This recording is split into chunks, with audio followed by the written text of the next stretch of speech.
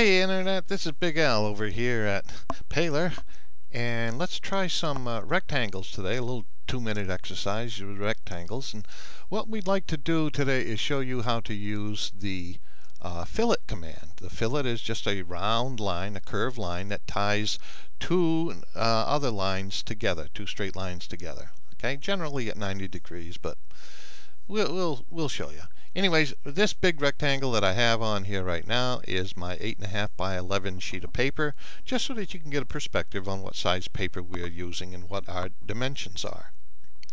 First thing I want to do is come up here and I'm going to click rectangle. So I'll click rectangle, click, and now I have to give some coordinates to it. I'm going to say, for instance, 3, 3, so where x and y equals 3 and 3, enter.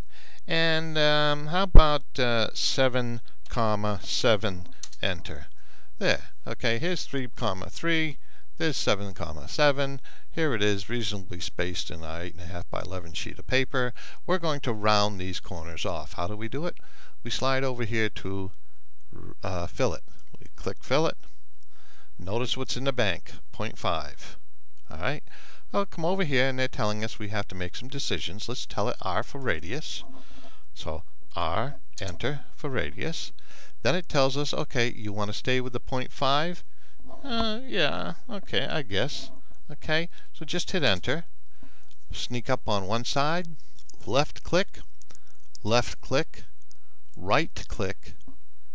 left click the repeat fillet command,